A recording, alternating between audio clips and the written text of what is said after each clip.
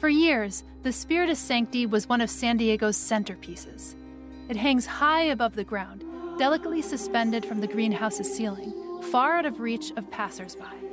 At least, that's what they thought. One morning, in May 2020, a garden employee stepped into the greenhouse, peered up, and witnessed a blasphemy. He felt like that basket looked a little less full. Eventually got out a ladder and climbed up and saw that this plant had been kind of hacked off. It became clear what had happened. In the dead of night, somebody had broken into the garden, grabbed a pole saw, and hacked off pieces of the treasured plant. The reason they targeted the Spiritus? Money.